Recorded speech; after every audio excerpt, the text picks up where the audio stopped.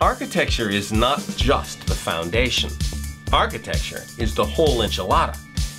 Perhaps the most important lesson of this episode is that programmers are all architects in one form or another. We're going to learn about Ivar Jacobson's idea of use cases.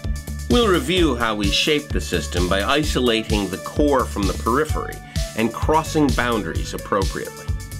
We had deferred our first major architectural decision right off the end of the universe. Notice the structure of the boundary. The use case seems to be agnostic about all this stuff. You don't have to code 100% of the time. You don't even have to code 50% of the time. But you do have to code some of the time. And when you code, you should code well.